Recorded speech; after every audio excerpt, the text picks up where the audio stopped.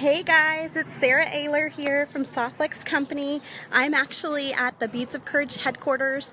They're about to unveil a really neat installation using Soft Flex Beading Wire. So I'm going to head on in and show you guys what's going on. So hang in there with me as I flip. But from that, when my niece became sick with AML leukemia, one of the first things she asked me to do is to put up tie-dye origami cranes in her room. And she really, really wanted that. And Kelsey lived this amazing life. She took on leukemia like nobody's business. And in her honor, Jean came to me and said, why don't we do something together? And why don't we do something with the community? And in just 3 weeks, the community folded 1,512 origami cranes. So that's pretty amazing right there. Give yourselves a round of applause. But staying true to the wish for all the children, for the hope that there is a cure for cancer, and that these children overcome all of that, we have hung 1,000 cranes tonight. And the other ones we are asking you to take home. And in doing that, you can also pass them on and spread this love. All of them were folded with love and intention of kindness and hope. So we want you to continue to pass that into our community and pass that kindness on. And I'm just so grateful that Beads of Courage asked us to do that. Thank you, Copelia.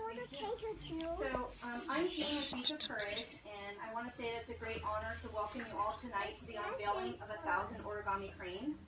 I want you to know that this is the second art installation that Beads of Courage has had the honor of being a part of in honor of the life and legacy of Kelsey Luria. The first Kelsey-inspired art exhibit is at the Children's Museum of Tucson that is also part of their Tucson Butterfly Trail. Has anyone seen it? It's amazing. There you will find 418 Beads of Courage integrated into the exhibit. I'm grateful to know and to love the Luria family.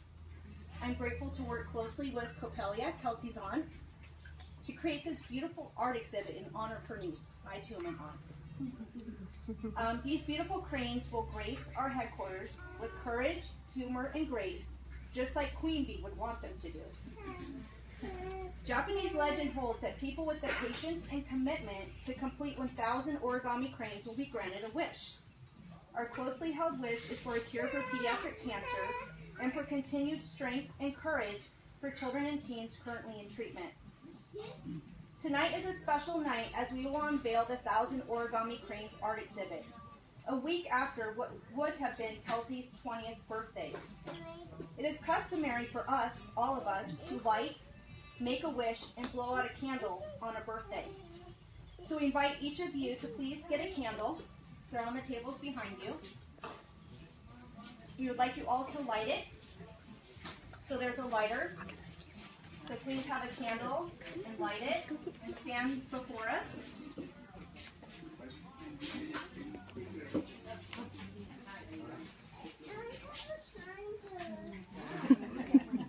So as you're preparing your candle and lighting your candle, as we proceed to take delight in the reveal of the 1,000 origami cranes art exhibit, I'd like to share with the Luria family written words from Rabbi Stephanie Aaron, who regretfully is unable to be here with us tonight as she travels to Poland and Israel, leading a delegation of youth to the March of the Living, which includes Kelsey's brother Max. Rabbi Aaron is a beautiful writer, and as part of this dedication, shares the story of Sadako in memory of Kelsey. It is a beautiful, interwoven story of courage, honor, and grace. I have a copy of her written words for both Maya and Michael. She's incredible with her words, and I would not be able to read this 3-page beautiful story. So I'm going to provide you both with a copy. But Rabbi Aaron concludes with this. We remember and honor Kelsey today with all of our heart, with all of our love, with all of our strength, and all of our courage. So thank you for being here tonight. And Copelia will join me in unveiling the 1,000 origami cranes. And at that moment, I hope that you all are holding a wish and you can blow out your candle. Are you ready? Ready? 1, 2, 3.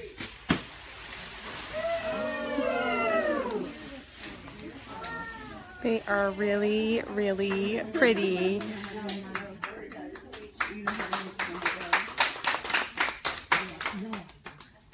Oh. I do want to say that we have some incredible people with us here tonight. Amongst you as well as Soft Flex is here, drove down from Phoenix. It donated all the wire, which was an incredible gift for us to string all the cranes so that they will stand in lasting legacy here in our headquarters. So thank you. And also, so you all know, I put out some of the Queen Bee bracelet kits that we made in honor of Kelsey. And please take one as a gift tonight, as well as one of our origami crane beads. So enjoy. And we're going to bring out the Queen Bee ice cream if you haven't had it. You're in for a super sweet treat tonight. Yay, ice cream. Hi. So thanks. Let me flip around. You've been hanging out with, here, I've been hanging out with Kristen. Oh, let me flip back. Hanging out with Kristen. I actually have my littlest, or bigger of my littles here with me, so she's keeping me busy. But I hope that you got to see this beautiful art installation that Soft Flex helped with. I'm going to flip around the camera again and get a little closer so you can actually see how beautiful this is. These are all paper cranes, and then they're strung with Soft Flex beading wire. And this is a nice installation here at Beads of Courage in Tucson.